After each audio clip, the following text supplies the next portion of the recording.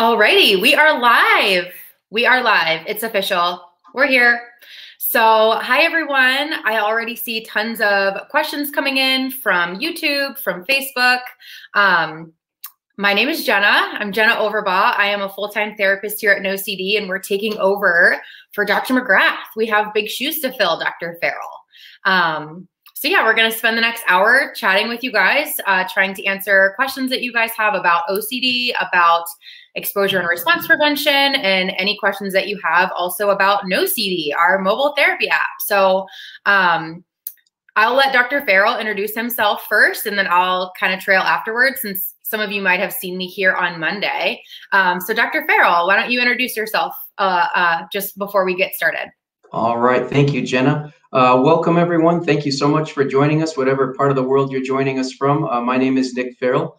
I'm a psychologist. I am the network director for clinical training and development for NoCD. I'm not even a month into the role, but I'm already, Jen and I were just chatting before we got on. I'm already absolutely loving it. And I'm eager to have opportunities like this to be able to interact with folks and hopefully impart as much knowledge and tips as we can, so that you can come away from here even with just a few good kernels of what OCD is, what it involves, and how we can effectively help folks address it. So without further ado, what do you think, Jenna? Should we get into the questions? Sure. Yeah. So all right. And we would love to get to every question. We try our best to answer ones that are going to be applicable to a lot of different people, or really unique questions that maybe have not been obviously addressed in previous lives. So we'll just do our best. If you have questions, feel free to submit them, and we will try to get to them as best we can. So let me see here. I'm curious, Dr. Farrell, about your thoughts on this one. So okay. Can you see it? I can, yes. So I'll read it. I will, in case anyone out there is unable to read it for themselves. What causes OCD to come and go? Yeah, it's a great question, John. We certainly know that OCD is by no means the same every single day. It's a course that tends to wax and wane. And many of the individuals that we work with describe that it does kind of have its ups and downs. There seem to be these kind of unexplained periods where sometimes OCD doesn't have as much of a grip on our lives.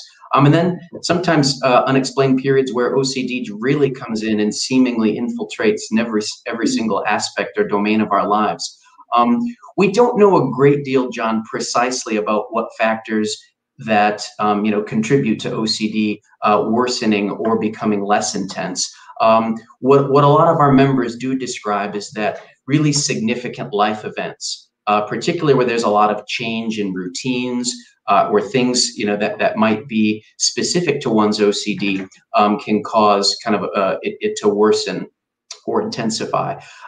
So for example, let's say that, I was just reminded that it's allergy season, lots of pollen on the trees and the grass this morning when I was out for my morning walk. And for somebody who may have contamination-focused OCD with fears that revolve around like air quality, and if bad particles are contaminating my lungs, could it lead to a serious respiratory disease or something like that? Even just something as the change in the seasons, noticing that there's pollen on the ground or in the trees, or just kind of perceived contaminants in the air. Even hearing something like a weather report. Oh man, this situation is becoming more of an issue, and so it kind of draws our attention to it. So a lot of life things can kind of come up and contribute, particularly those life things that are relevant, to whatever kind of key OCD features or problem areas that we struggle with. Jen, I don't know, can you think of anything else that comes to mind in response to this question? What causes OCD to kind of come and go, wax and wane? Yeah, so I definitely also describe it as kind of a waxing and waning process. And I describe it from like session one, pretty much that it will continue to do that unless there's some behavioral intervention in the form of exposure and response prevention. That it might feel better for a little bit, but chances are, research shows that the history of OCD is that it does kind of wax and wane like that. I think that a lot of it too, and just in the research that I've done, just in the clinical experience that I've had over the years, I think a lot of it has to do with how much are these values competing with that person's time? Like, are they able to engage in their valued activities? And I think that's why the pandemic has been so much of a struggle for people. One of the reasons is that, you know, people aren't able to engage in those valued activities as much as they were before, like sports, hobbies, job, work, doing things with their family, stuff like that. And so in addition to obviously the contamination concerns and so many other ways that OCD has been affected by the pandemic, I think it has squashed a lot of our abilities to engage in these valued activities. And as a result, anytime we're not able to engage in those valued activities and we have more unstructured time, that's when I tend to see people struggle more. So the extent to which someone is actively engaging in those valued activities, I think can definitely contribute to whether it's a more active phase in their OCD versus a more passive phase. Absolutely. Yeah. And there's just a really quick question about, is the NoCD app therapy available in places like, say, Central America? So as of right now, we are available in all 50 states in the United States. We are also available in the United Kingdom and Australia. We are also working very, very soon on Canada. And my understanding is that we're actively working on many other international places as well. So one of NoCD's missions is to make therapy and make ERP accessible to as many people as possible. So I have no doubt that I can't even imagine where we'll be in the next year. It's crazy to kind of imagine and fantasize about, but we're coming for you guys. We're coming for you guys. But as of right now, yes, all 50 states, definitely the UK and definitely Australia. So check us out for sure. You know, Jenna, that's so exciting. You know, one of the things that drew me so much about NoCD's mission is this idea that, you know, in spite of having a remarkably effective treatment, it's unfortunately rather unavailable, you know, to the majority of people who need it around the globe. Unfortunately, you know, one of the things we know is that the majority of individuals with OCD have precious little ability to access exposure and response prevention, whether it's with in-person therapy or telehealth like we provide at NoCD.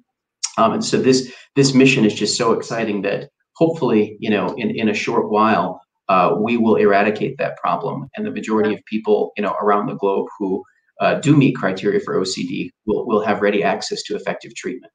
For sure. And I just know so many people who, you know, not being able to leave the house to go to therapy appointments or pack up their bags and go to a place like residential, like that's a core feature of their symptoms, right? And so what comes to mind most frequently for me as a good example of this is people who have postpartum OCD. You know, they don't want to leave. Sometimes that's part of their fears, right? Like they don't want to leave their baby. And so the issue of having to get up and go and leave the home and not be able to take their baby with them to go and do this therapy appointment, that's almost something that they need therapy for in the first place. So I love the fact that NoCD has always been tele and that we have no plans on not being tele, that we're going to stay mobile. Because I think that, like you said, it's just able to reach people in ways that are really unheard of and that the OCD community really, really needs. All right, next question. Dun, dun, dun. Have you heard of pandas? So can we talk about pandas a little bit? We can talk about pandas. Pandas is a very interesting topic. For those who might not know, no, I don't know this by heart. I always have to look it up. PANDAS is short for pediatric autoimmune neuropsychiatric disorders that are associated with strep infections. It's a presentation that we see in OCD that tends to happen more frequently in youth. And it's related to, like the name suggests, strep infections.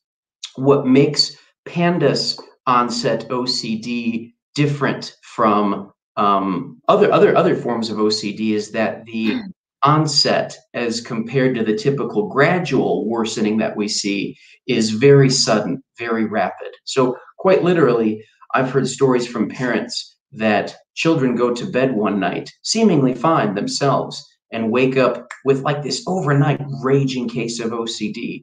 That can come in a variety of different forms. It's not uniquely associated with any one OCD specific subtype. It can also lead to a lot of the kind of body-focused, repetitive behavioral problems that we know frequently co-occur with OCD. Things like hair pulling, skin picking, tick-related problems. And so, Haley, yes, in short, we have heard of this. We see it from time to time. The good news is that treating pandas isn't fundamentally different than what we would do just for a more normal, straightforward case of OCD.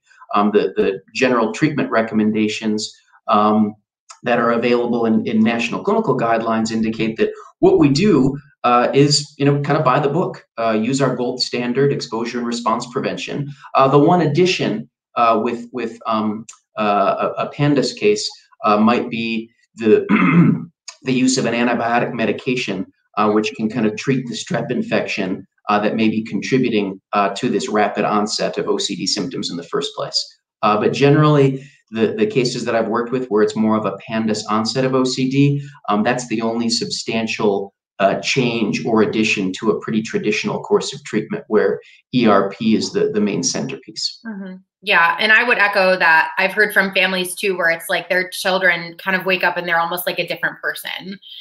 So that's a really kind of big red flag, that these weren't just like these gradual onset of symptoms. The child wasn't always that way with kind of those quirks. It was literally as though they just kind of woke up and they felt like they were a different person. But yeah, we treat those here at NoCD as well. So if you or anyone is concerned about that, then we can definitely work through those issues for sure. All right. Hi, currently I'm working on cutting down my compulsions by choosing some of them and avoiding doing them no matter what thought comes up in that moment. Does this count as a kind of exposure or ERP?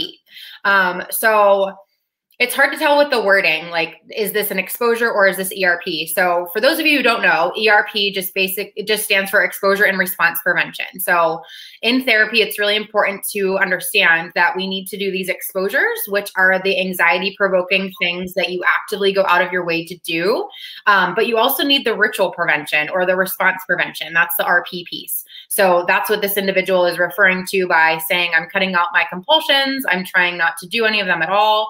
And so balloon flower, I'm not sure by the context that we were given, but it seems like you are kind of living the lifestyle of ERP, right? Like you're going about your day and you're trying to cut out some compulsions and you're trying, regardless of whatever thought comes up, you are trying to resist your compulsions and not go down that line no matter what happens.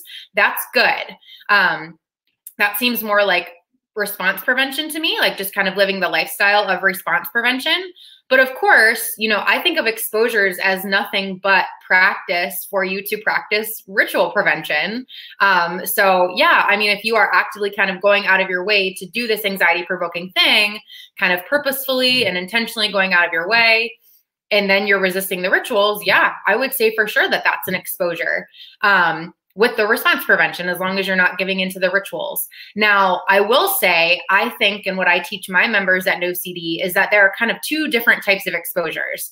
There's the situational exposures that kind of just happen as life happens, right? Like you're walking throughout Target and all of a sudden you see a kid and you have this intrusive thought, oh my gosh, what if I was attracted to that kid?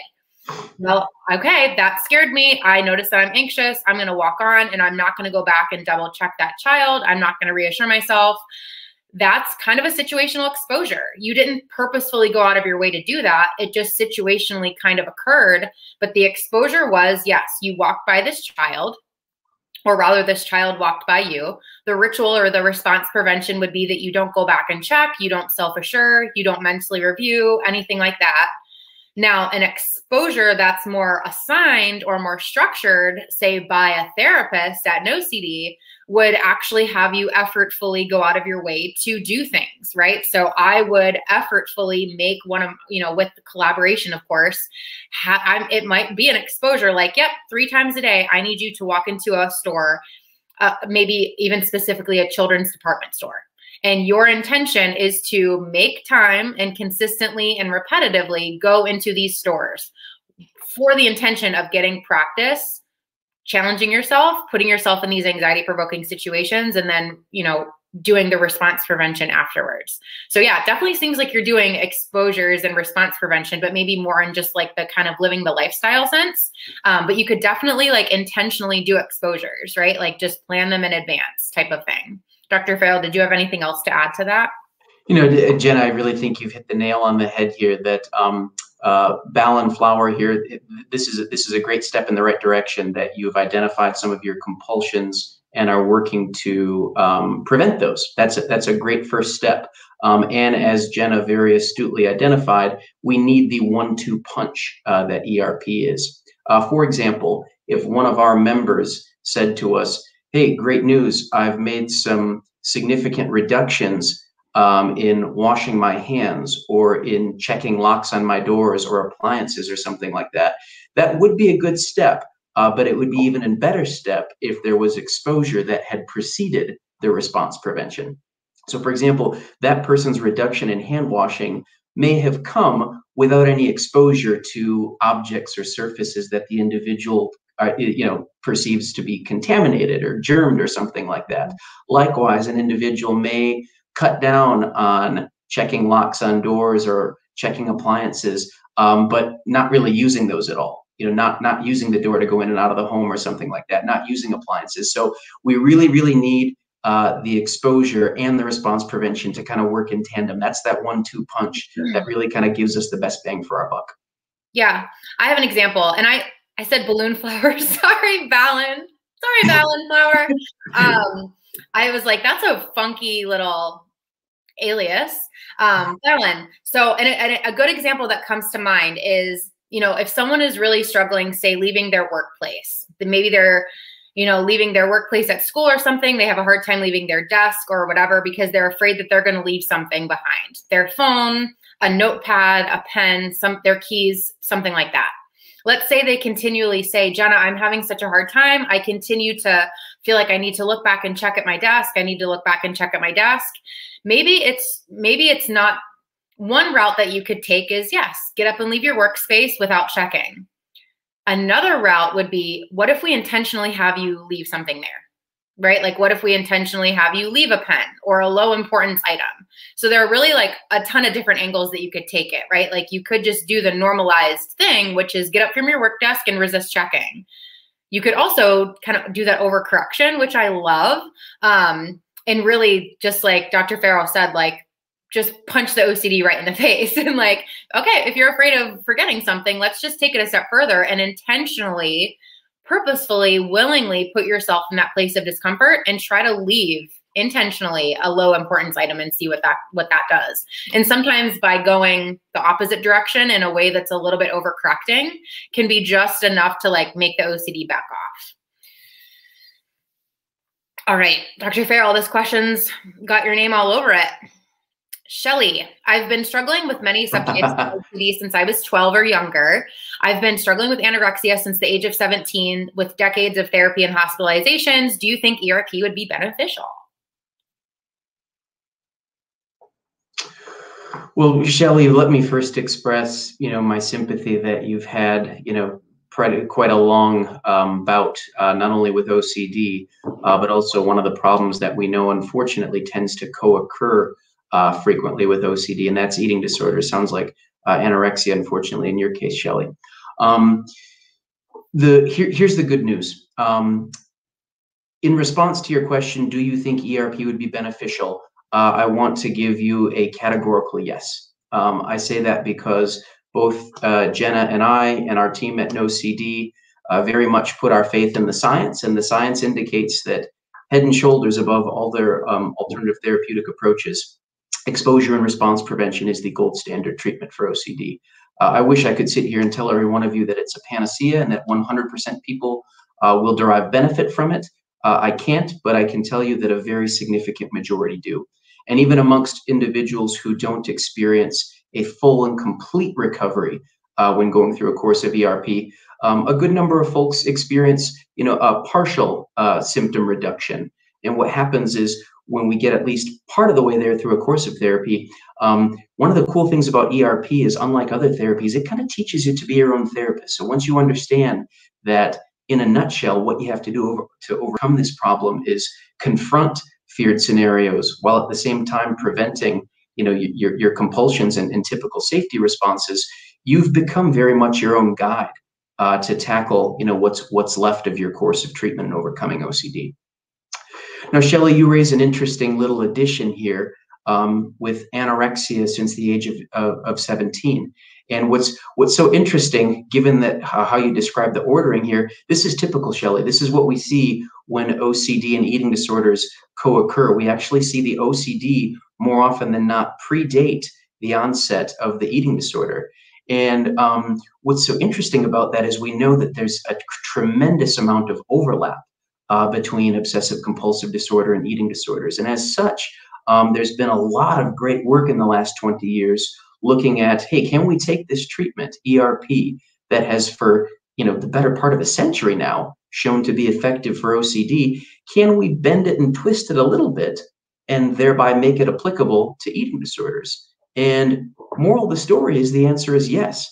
If we consider eating disorders to be somewhat of a variant of a larger obsessive compulsive syndrome that might be characterized by obsessions around food and body image and compulsive behaviors that are often aimed at trying to modify weight or shape or minimize the amount of food that one takes in, you can start to see how using an exposure and response prevention treatment approach can be applicable and really help someone that's trying to overcome eating and body image related fears and anxieties at the same time as more traditional obsessive compulsive features. So, Shelley, I know you've been at this for a while. I just want to leave you with some optimism. There's hope, and there are a handful of programs around the country that actually offer specialized treatment where you can dually receive exposure and response prevention for OCD in tandem with the eating disorder concerns.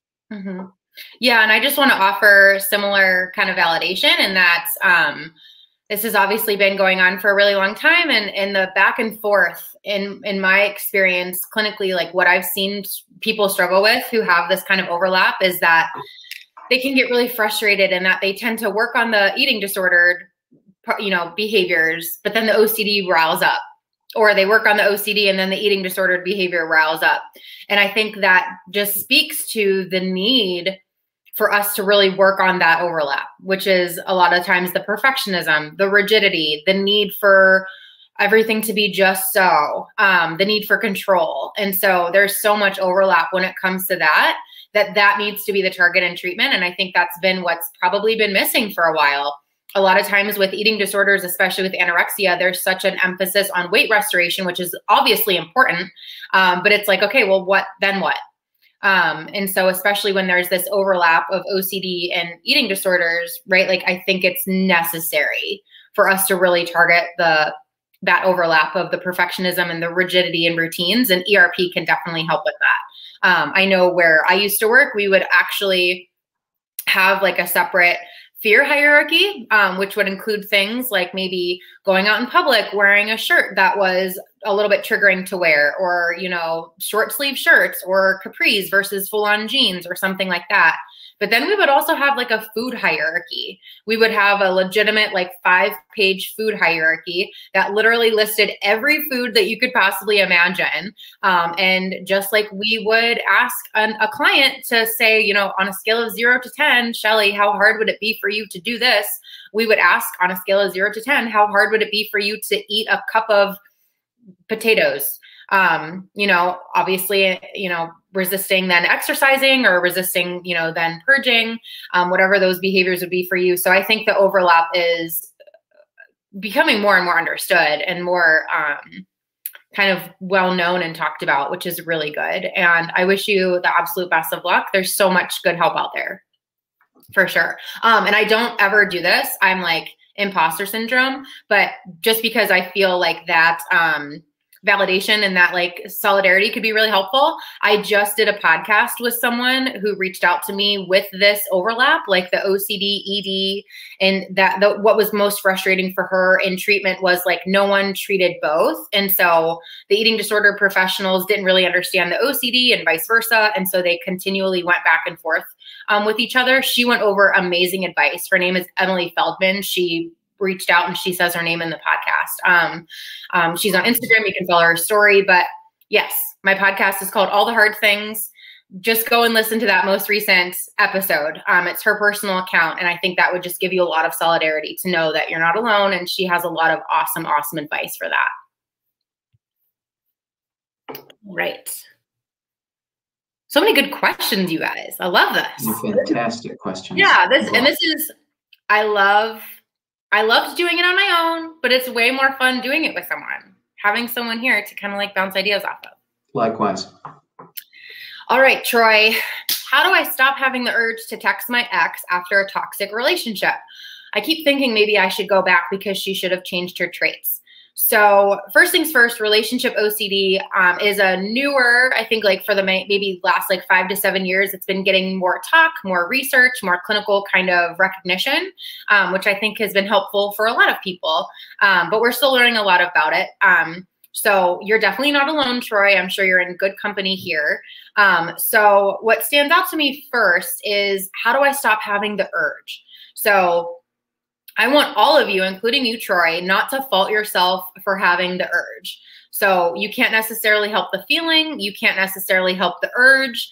Those are things that have been reinforced for a very, very, very long time. It's going to be really difficult to say, stop having that urge, stop feeling anxious or anything like that, right? Like if that was that easy, then Dr. Farrell and I wouldn't have jobs, right? If you could just stop having the urge, if there was like a magic thing to do or a magic thing to say that was quicker, then it would, not be as hard as it is for so many people. But I would focus, and what I would focus on with my members at NoCD is to focus on the behaviors, focus on how you respond to those urges, whether you kind of give in to those urges, whether that's to text her or to look up your old text messages together, to look up old pictures, to ruminate and try to like review old memories with the purpose of trying to figure it out or feel better about something. Or do you resist those? Letting yourself have that urge and continuing to move about your day as normally scheduled programming, engaging with your values regardless of how you feel. And you're going to feel those urges. You're going to feel urges the same way that someone who's not washing their hands is probably going to feel dirty. You're going to feel those urges the same way that if I say no to my son for, you can't have a lollipop at 4 o'clock in the morning, I can say no, but he's still gonna want the lollipop, right? Now, after some time and some repetition and some consistency with not responding to that urge by going back and ritualizing or texting or whatever, then eventually you'll find that that urge isn't as frequent and that urge isn't as fierce. Like you'll feel, I think, a lot more kind of autonomy and agency and control over that urge. But definitely don't mark your progress. Anyone out there, do not mark your progress based on like how you feel or especially in the beginning of treatment or this endeavor of yours. Don't mark your treatment or your progress in treatment based on how you feel or like your level of urges. Mark it based on how you're responding to those urges, because that's really what's within your control. Dr. Farrell? Well, Troy, the part here that sticks out to me about this question is when I see you write, because she could have changed her traits. And that to me, Troy, represents something that a lot of our members at NoCD struggle with. Perhaps the biggest monster, if you will, that we help people fight back against is doubt and uncertainty about, could this happen, could it not? And a lot of people, particularly people who struggle with OCD, find doubt about even normal things like this, like a relationship that hasn't gone so well, but maybe could improve. Doubt and uncertainty over that, very difficult to tolerate. And it's oftentimes quick, snap decisions, or trying to, as immediately as possible, escape that doubt that keeps a person kind of stuck, never believing that, hey, I can accept and I can tolerate not knowing the answer here, if this relationship is good or isn't meant to be. And so, what we're encouraging people to do, Troy, broadly, is to try to do something different in response to their doubt or uncertainty. Instead of trying to look for the quickest escape from it, to try to sit with it, to try to accept it, to invite it into your house for a cup of coffee, and just let the uncertainty and the doubt be present. Because I'll tell you what, Troy, what most people find out is when they change their response to uncertainty and doubt, they develop an improved relationship with it. And when I say improved relationship, what I'm referring to is a better ability to tolerate it. That doesn't mean the doubt and the anxiety goes away completely, but one learns that, hey, I can handle this, I can endure this, and go on and do the things that I want to in my life, even in the face of uncomfortable doubt. Mm-hmm. Yeah, I would echo that. And I would add on one last piece. I love Dr. Reed Wilson, Dr. Farrell. I don't know if you're familiar with him. He's like one of my favorites. So all of you can look up Dr. Reed Wilson, R-E-I-D Wilson on YouTube. He has amazing YouTube videos, lots of awesome self-help stuff for ERP and for people who have OCD. Something that I took away from a lot of his teachings is that OCD doesn't really have, like, that it has nothing to do with content, essentially. And this is something that has really, I think, bolstered my own clinical practice within like the last year since I've learned about it more. That what I would say, Troy, is that your OCD doesn't actually have really all that much to do with your ex-girlfriend. That really it's about doubt. It's about uncertainty, like Dr. Farrell said. And so let's say that you did do this. Let's say that you did follow through with your urges. OCD would kind of be lurking there in the background. You might doubt the fact that you did that, right? And let's say that that even was all hunky-dory with your ex, it would be lurking for you. It would be with someone else, or it might come up in some other form or some other fashion. So we have to understand that this actually has nothing to do with the content. Dr. Reed Wilson would actually say we need not even pay attention to kind of the superficial ways that the OCD comes about. Of course, it latches on to things that we value, so on and so forth, but that it actually has so much more to do with just the general intolerance of uncertainty and that doubt that is so obnoxious to many of you. So yeah, really great question. Dun, dun, dun. You guys are the best. That's great. Thank you. You guys are the best. Hey, Jenna, what do you think about, I'm seeing a great question from Anxious Me 123. Anxious Me 123. Let me try to find it. It's just above the one that Troy just asked in our little list on the. Okay, I will get to it. I will get to it. You can just say it. Can you say it? And I'll Yeah, sure. Actually, yep. I didn't think of that. That's a simple solution. We're such a great team. We're such a great team. Anxious Me comes with, I think, a great question. It's frankly one that Jenna and I could probably spend hours on. So the question is, would you say that OCD is entirely within our ability to control? Are we completely in control of stopping our compulsions? Or do you believe that there could be a biological side to the hardship? It's a fascinating question, Anxious Me, and thank you for asking it. In this approach that Jenna and I have been discussing to treatment, ERP, exposure and response prevention, we do try to help our members understand that many of their compulsive safety behaviors are within their control. And that's really why it's one of the major targets for treatment. We try to, as quickly as possible, identify those, reduce them, and then move as swiftly as possible to eliminating them. Now, Anxious Me asks a really good question that could there be a biological side to the hardship that's perhaps a little bit outside of people's control? There is no question that there are biological contributors to OCD, particularly as it relates to some of the more seemingly automatic behaviors that we see in OCD. Oftentimes, tics and other similar body-focused behaviors present with OCD, and they're undoubtedly, the literature is clear, there are neurobiological contributors to these behaviors.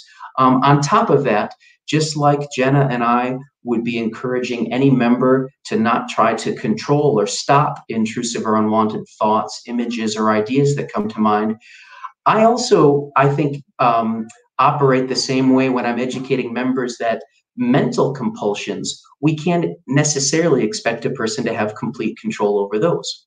So if a person has, let's say, a good, clean, safe, pure thought that they use deliberately to kind of replace, you know, a seemingly bad, intrusive, unwanted thought, a lot of our members describe a very automatic a very automatic way that those safe thoughts come about. And so sometimes it's not as straightforward as encouraging a person to stop their hand washing or checking behaviors or praying or other things that we, in theory, have a little bit more 100% behavioral control over. But what about compulsions that are mental, not necessarily physical in nature? Do we have complete control over those? In my experience, some people say, I don't seem to have control over those, just like I don't have control over my intrusive thoughts. It's kind of like that safe thought just kind of pops into mind. So what do we do when it feels like we don't have control over our compulsions? Well, here's the good news. We can always try to identify some kind of counter response. So hypothetical example, you have an intrusive, unwanted thought that comes to mind that's maybe counter to your religion. And you're a very religious person, so you experience this thought as very upsetting.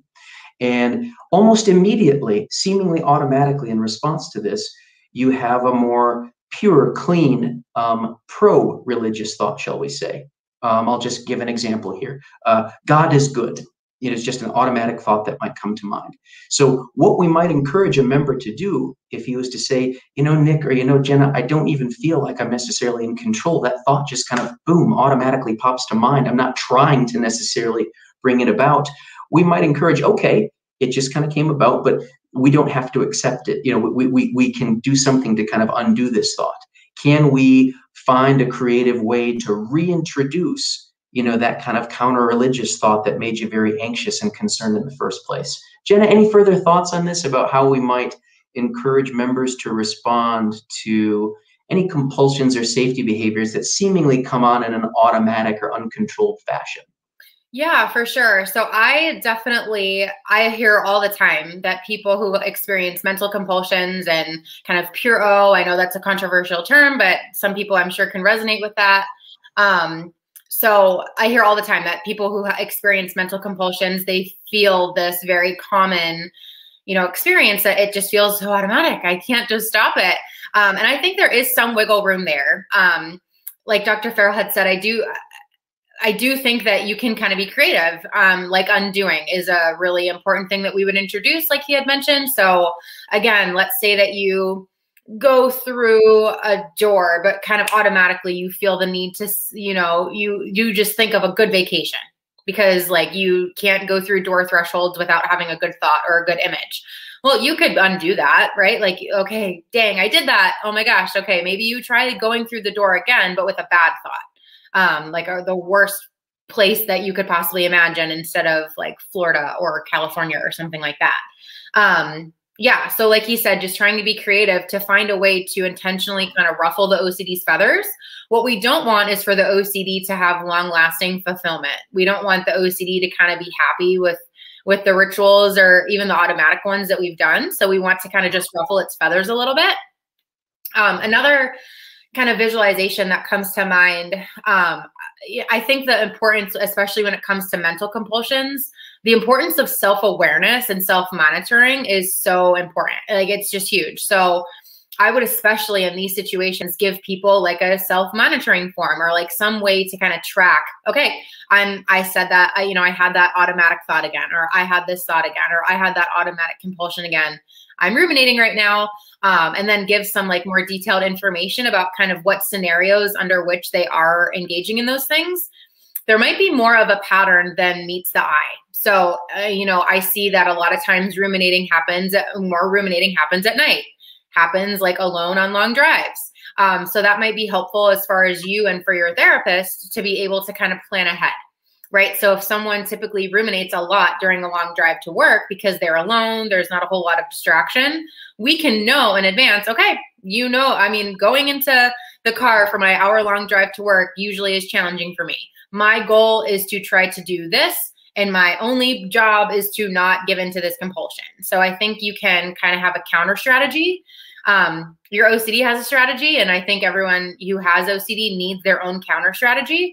And so I would encourage, especially when it comes to the automatic rituals, to try to treat OCD like a game of chess. You really want to try to be a step ahead of the game and know where your opponent is going to go so that you can be a step ahead of the game and be like, yep, I know I have a long drive ahead of me. I know that I tend to think on old conversations to try to remember if I said something offensive.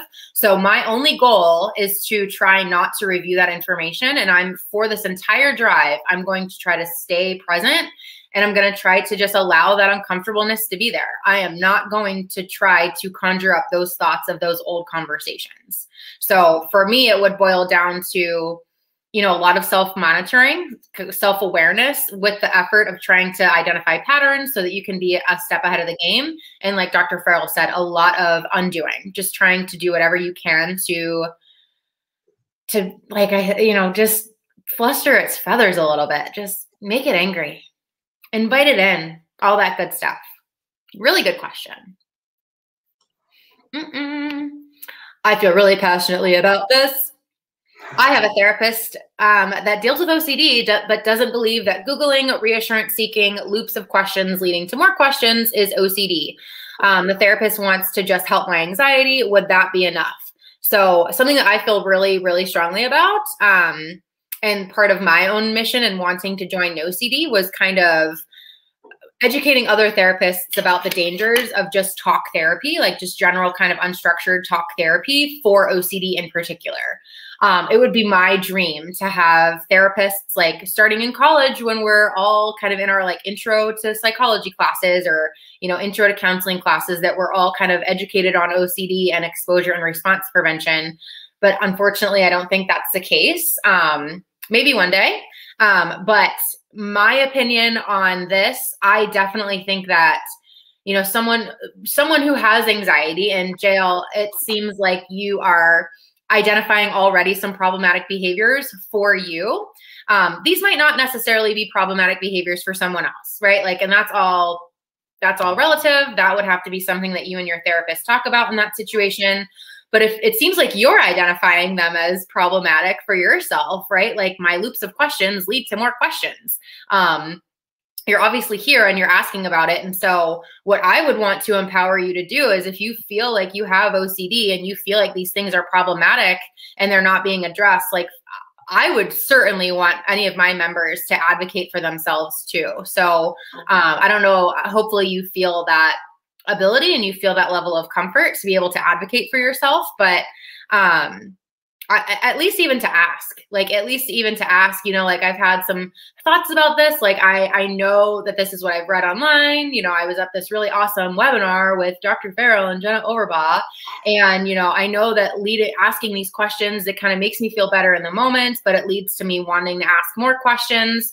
You say that, maybe this isn't a ritual, but I'm still kind of convinced that it might be. Like, can we have a conversation about that? And hopefully your therapist would be open to that. But my first gut reaction is, if it's becoming problematic and these questions are leading to more questions, obviously something isn't working, right? So I don't know, Dr. Farrell, do you have anything else?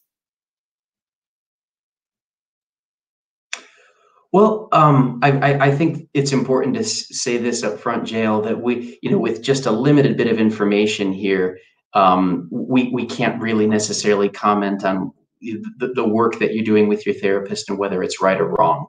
That said, based on this information, I find it hard to imagine how I could go about, me as a professional, helping someone with their anxiety without addressing things like Googling, reassurance seeking, loops of questions leading to more questions that appear to be fueling the anxiety. Yeah, they're all related too. You're right. Right. Those are all related. They're not like hand washing, Googling and confessing to the police. They're like all related. Yeah. And so I think that what I think is going to be important for you to emphasize, Jael, is that the treatment that you're receiving is exposure and response prevention. That's advice I would give to any friend, any family member that is dealing with OCD and asks me questions about, hey, I'm doing this or that with a therapist. The first line question needs to be, hey, are we doing ERP? And what does that look like? Because again, I'm aware that that's the gold standard treatment for helping folks overcome OCD. Mm-hmm. Yeah, absolutely. And I think so many people, oh my gosh, I cannot tell you how many people, I think it's 10 to 17 years that people kind of have the onset of obsessive compulsive symptoms to when they actually get ERP for it. And I think that the therapist not knowing any different, like they just don't know. And hopefully we can get the word out to them a little bit more. But yeah, it's a long road for people from when they first develop symptoms to when they can actually get into that really good ERP. But the ERP is the ticket for sure. Yeah.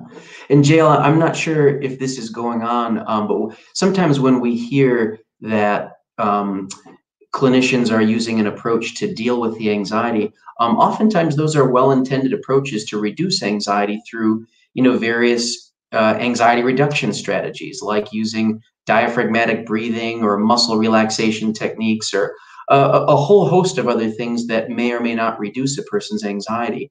And again, while those suggestions are practical and well-intentioned, the sad reality is they've been compared time and time again to other frontline strategies like ERP, and have been consistently outperformed. A lot of times, what Jenna and I find in our work is that those strategies are kind of a temporary Band-Aid that may, for a short while reduce someone's anxiety, but the source of it continues, through the obsessions and the compulsive behaviors that follow. Mm-hmm. Right. I think all therapists, especially when we before we start to specialize, we want to help, right? Like we want to help. We come into this field because we want to help people. Like we are just those people on the inside. We don't want people to leave our office upset. We don't want people to leave our office crying. We want them to feel better when they leave. And that might be, very well-intentioned for any talk therapist. They just want to provide a coping skill. They want to provide some type of relaxation strategy. And for some disorders, for some symptoms, that might be okay. I can't really speak to that. But for obsessive compulsive disorder, you absolutely need ERP. All right. Cassidy has a question. I suffer from HOCD, harm OCD, for those of you who aren't aware, and it was just set on recently by finding out I'm pregnant, wondering what I can do when I have intrusive thoughts and I am unable to let them pass through. So I picked this one because this is just really close to my heart. I'm a mom. I have a toddler, 3 years old. And I think first and foremost, like this is already such a trying time when you're pregnant, when you have you're starting a family. And just, it breaks my heart whenever women start to struggle with intrusive thoughts at this time, because the expectation set by society is that it's all great and it's so lovely. And there are parts of it that are that way for sure. But this part isn't talked about. I'm sure you would find, Cassidy, that as you become more open, and if that's part of your journey, if you become more open about your symptoms, I guarantee you suddenly women would start to be like, me too, Cassidy, me too. But I've done a lot of like personal work on this and a lot of clinical research in it too. It's just part of the societal motherhood cycle that we don't talk about these things, because obviously you can imagine, associations with being a bad mom, so on and so forth. So all of that is to say that having intrusive thoughts, first of all, we all have intrusive thoughts. Research shows that we all have intrusive thoughts, and especially women who are pregnant, women who are just becoming moms, even dads. So there are a lot of reasons for that. One is obviously hormonal changes and just tons of life changes, right? So Dr. Farrell referenced earlier in the chat about how like life stressors can really can coincide with those really like revving up symptoms of OCD. I think that definitely contributes. Hormones can definitely play a role here. Not to mention, which I think this exists whether you're pregnant or you have a baby, OCD latches on to anything that's uncertain, anything that you value, and anything that's vulnerable. Talk about motherhood and parenthood in general, right? Like having a baby, especially pregnancy, right? Because we don't know what's going on in there. We don't have 100% certainty about anything that's going on in there. OCD is going to latch onto that, or try to. Anything that's vulnerable, right? There's something called the Arnold Schwarzenegger effect. No one has intrusive thoughts about Arnold Schwarzenegger because he's big and he's burly. People with OCD generally have intrusive thoughts, especially harm intrusive thoughts about the elderly, the sick, the pregnant, and babies and children because they're vulnerable.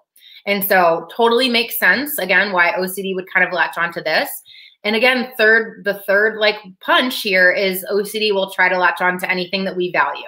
So again, what do we value more than our own children? What do we value more than our own family members, right? And so uncertainty, values, and vulnerability, plus hormones, plus major life stressors. So just want to give you some context for kind of what's going on. You're not experiencing these things because you're bound to be a bad mom. You're not experiencing these things because X, Y, and Z. You're experiencing these things because, and it's an evolutionary thing. It's an evolutionary thing. So, you know, your body, your brain, more than wanting to keep you alive, wants to keep that baby alive. And so research shows that especially moms will have these like upticks and intrusive thoughts that are harm related as a way to kind of generate fear, to kind of check and make sure like that they're not going to do it. And so again, that is all to say, just to give you a lot of context, long-winded way of saying that this is common.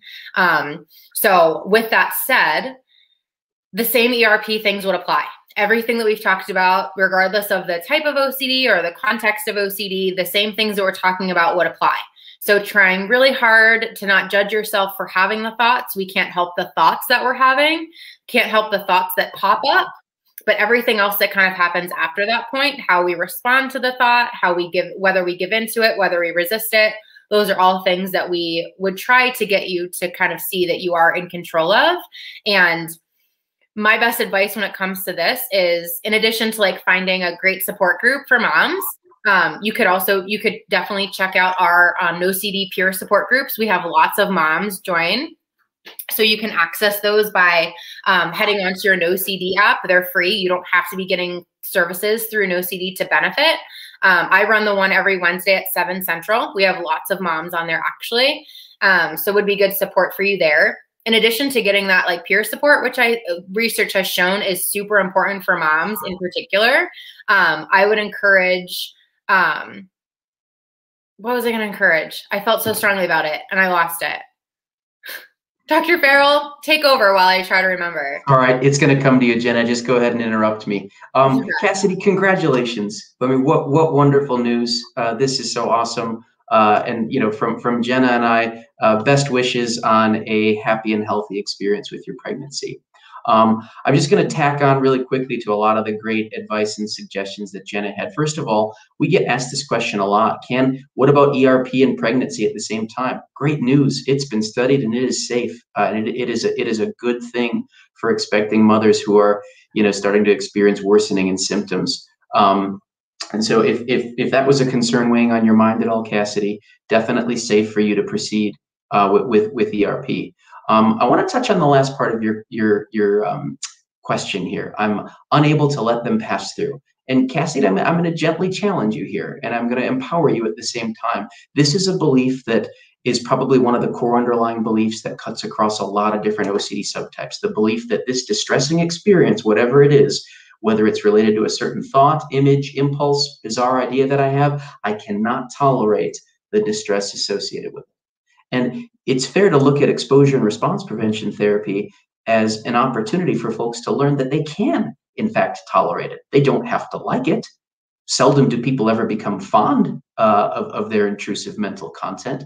But a majority of people who go through a course of treatment are able to successfully learn, I can, in fact, allow this thought to be present. Do nothing about it. Don't have to, you know, talk myself out of it. Just let it be, let it run its natural course, and learn that, you know, nothing catastrophic happens in response to having this thought. And also, I'm capable of tolerating and enduring it. So Cassie, I know from your perspective, it feels right now like you're unable to let these thoughts pass. Give it time, persist, and get a support network around you that can encourage you, because I'm confident that you are capable of enduring this period of difficulty. Mm-hmm. I remembered what I was going to say.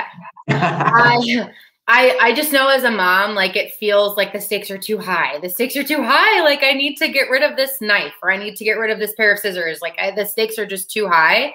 I would just encourage you, and I would encourage everybody to do what's going to set you up for success for the next 5 years or the next 50 years, not for the next 5 minutes. Okay.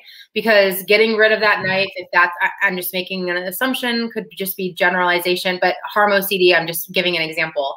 Let's say that you're having an intrusive thought that like, what if I just grab this knife and I hurt myself or I hurt my baby with it?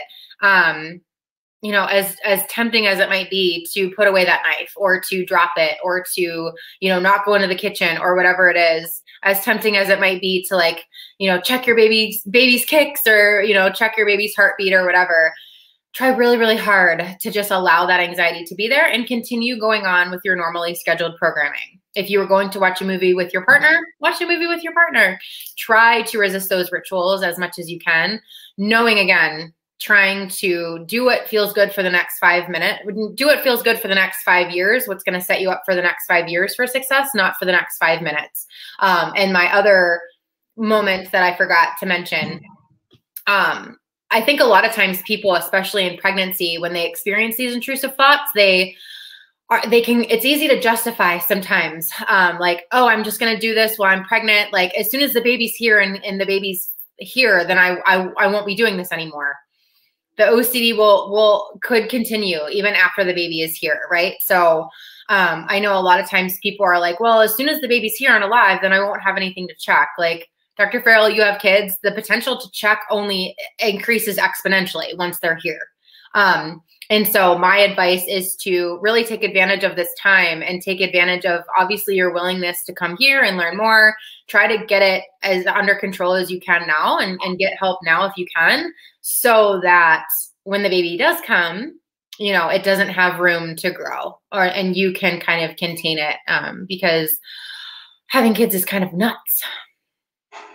Can be kind of wild. Really great questions. Thank you, Cassidy. Yeah. So I don't know, Dr. Farrell, do we have time for one more quick one? Yeah, you bet. Let's do it. Super quick. Roll of the dice. You pick one, Dr. Farrell. Let's see. I saw one earlier that I thought was particularly important. You know, we've really sung the praises of ERP, and it was Morgan. Morgan asked earlier, what if we have tried ERP and it didn't work? Very fair question. I'll come back to a point that we made before. ERP, sadly, is not a panacea. It is not associated with 100% benefit. And, you know, as skilled and helpful as Jenna and I probably like to think we are, I can guarantee you we've both had cases where we felt, gosh, we did everything in our power here to use ERP as skillfully as we can. And lo and behold, it didn't seem to work. Morgan, my answer to this question is rather simple. Try again. Mm-hmm. I can't tell you how many times, especially Jen and I both have experience working in higher levels of care. We've worked with folks that have seemingly, you know, they're on their 6th or 7th time. And I wish I could explain this scientifically. I can't, but all I can say is sometimes it clicks. It might be just that you find a different working relationship with a different therapist. You know, not all ERP therapists are created the same. In fact, there's quite a bit of variability. And so you might just work better with a different style. I've had folks say to me, you know, Nick, even though my first go around with ERP wasn't successful, I remembered key pieces from it. I remembered some of the core tenets. And that was a big foundation then the second time around. I kind of knew what I had to do and came into that second course of treatment, maybe more invested in making big changes. Anything you would say here, Jenna? Yeah, I love just keeping it at try again. And there are so many reasons why this could have happened. So many reasons personal to you, Morgan, personal to the therapist, personal to other external scenarios, life situations. Like there are so many different things that could have explained why it didn't work. And like Dr. Farrell said, it's not a 100% guarantee for sure. But the latest research that I've looked at and what I always try to tell people is that ERP is more effective, has been shown to be more effective for OCD than any other treatment for any other disorder. And so as awful as OCD is, and the fact that it didn't work for you, even though it's not 100%, the bang for your buck is pretty good. And so there are just too many factors to get to identify kind of why it didn't, but definitely try again. Yeah. And I can totally echo that. I've worked with people who have, especially working in residential, like we're usually their last stop. Like they've tried ERP for years before, but suddenly they get to like a higher level of care and it's what they needed. And I've worked with plenty of people who have had me before, and then they come back to me and we do the same stuff, but you know, it just clicks a different time, or it's just a different time in their life. Or maybe I learned more. Maybe I was more creative with their exposures. Maybe, you know, for instance, you should have seen me before I had my toddler. I was like really strict and like by the book and rigid. After I had my toddler, I'm like way more compassionate. So like things just happen, things change. And so I would challenge you, if you had a negative experience or just one that wasn't very effective, give it another try. It could be radically different for sure. Like if I could go back and 7 years ago, like treat all those people again, maybe it wouldn't be different. I don't know. We'll never know, but things change. So just give it a chance. That was so fun. Thank you so much, you guys. Hey, I know there were quite a number of awesome questions that unfortunately we didn't get to. We'll look forward to continuing to do these regularly. And thank you so much for tuning in and for asking such great questions. Thanks, everybody. This was so fun. Thank you, guys. Bye. Take care.